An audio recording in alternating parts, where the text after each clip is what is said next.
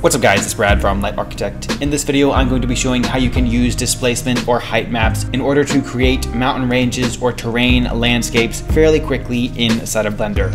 In addition to showing how you can use these displacement map textures to create these landscapes, I also want to show how you can mix in some texture painting of your own in order to create a more unique or customizable result in the shader editor. For those of you who don't know, a displacement or height map is simply a grayscale texture that stores the height data for different positions or vertices on a 3D object. The lighter values correspond to higher elevation and the darker values correspond to a lower position in relative z-space, creating those peaks and valleys. Now you can use pretty much any grayscale texture to create these displacement maps. Sometimes you can even use cloud textures or different types of noise patterns. However, for this specific example, I'm going to be using these free displacement maps that I've downloaded from this website. There are a variety of free displacement maps here for you guys, and I'll put a link to this in the description below, but we'll just be using this first mountain displacement map pack here. The diffuse materials don't come with this specific pack. This is just the displacement. However, if you want one with the diffuse material for the mountain range or terrain as well, you can use this 15 free 8K height maps one right here, and you'll have the corresponding textures if you want to link those as well. I just want to use this one because we're also going to be using that texture painting process in order to add some of our own customization. So anyways guys, let's get started. Here we are inside of Blender. The first thing we're going to do is of course just delete everything in our scene here. And now what we're going to do is I'll press Shift A, I'll add a new plane to our scene. This is going to be the base of our landscape. I'll scale it up a little bit just so I can see it a bit better here. And now let's go into our shading tab. I'll go add a solid mode here and click on new material.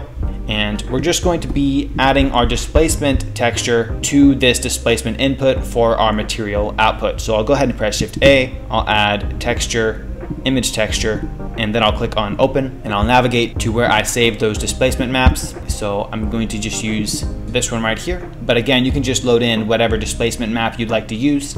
Go ahead and open this, and after we open this, I want to press Shift A and add a displacement node, and we'll connect the color to our height input of the displacement node and then our displacement output to our displacement input in our material output. And right off the bat, you'll notice that nothing has happened so far in rendered view, and there are a variety of reasons for that. If you look closely, you can see that there's a little texture here, but it's not actually displacing our material. So there are a few things we need to adjust before we get the effects of this displacement.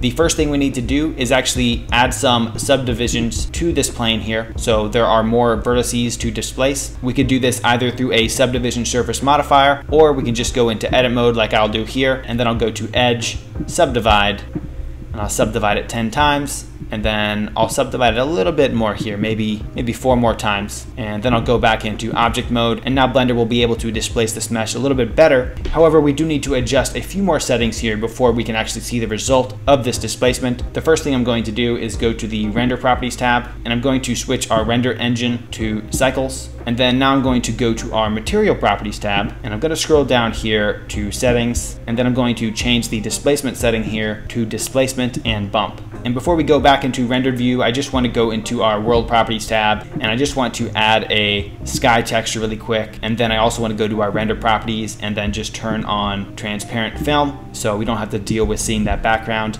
And now if we go into rendered view, we'll have something like this. In this specific example, we're not actually seeing much displacement, but the reason for this is because we just need to increase the scale of our displacement node here. So let's go ahead and increase the scale here to maybe 5. You can see we're getting some more displacement here. I'll bring our mid-level down to 0. You can adjust these settings so that some areas are craters and some are peaks, but mid-level at 0 is pretty much what we want for this example. And I'll go ahead and also bring down the base color of our mesh so it's not quite so hard to look out here and so bright. But now as you can see here, we're getting this nice terrain just from this one displacement map, and we can actually just adjust it with the scale setting here, maybe increase this to 10, and now we have a pretty nice looking mountain range here. Now if we weren't getting enough detail in this mesh, we could increase the subdivisions a little bit more, but I'm actually pretty happy with this result right now. Now what I want to do is actually mix in some texture painting to sort of create like a crater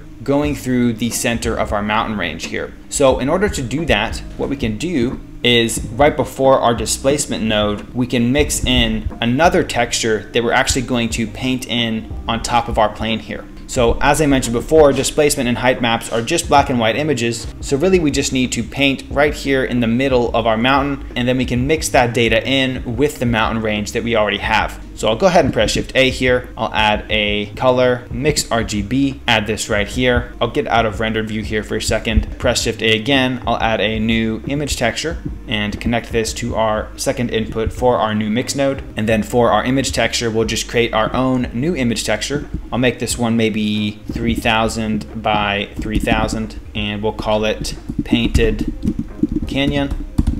Click OK. And now what I want to do is select our plane here. I'll go into texture paint mode, and we'll go to our active tool and workspace settings here and make sure that we're adjusting the proper texture here that we've added. So Painted Canyon matches up with the name of our texture, and we can adjust a few of our brush settings here. But for the sake of this tutorial, I'm just gonna draw a little canyon right through the middle of our mountain range here. Now obviously we could be more precise with this and we could draw more peaks and valleys. This will technically be a peak because it's a white value, but what we can do is we can actually add an invert node here so that this becomes a valley.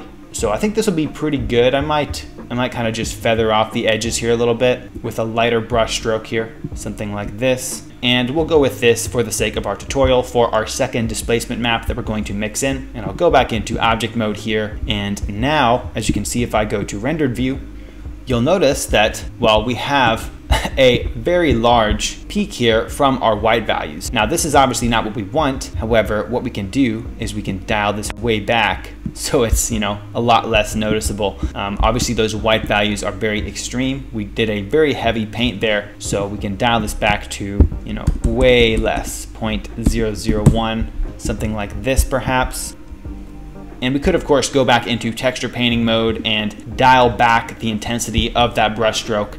But I think for the sake of this tutorial, this is the general idea. Now what I want to do is make this a crater instead of this kind of plateau that's occurring right now. So what we can do is, again, like I mentioned, press Shift A, go to color, invert, add this right here. And now, as you can see here, we've added a crater to our displacement map. And this is a nice way you can add some nice custom details to your mountain range. Now obviously it doesn't have to be this extreme. We could start playing with some of these values to make it less so, but you can see the general idea here. Perhaps a cool thing you could do with this technique is import a mountain displacement map, and then maybe you want to make one of the peaks here kind of a volcanic crater. So you could just paint a little bit more displacement on the peak here, and with a little bit of tweaking you could create kind of a volcano render. But anyways guys, there's a lot more you can do with this. There's a lot more you can play around with these nodes, but this is the general concept here. That is how you can use some mountain displacement maps in addition to your own texture painting process inside of Blender to create a little bit more customizable result. Let us know in the comment section below what you'd like to see next. Subscribe if you're interested in more visual effects content, and I'll see you next time.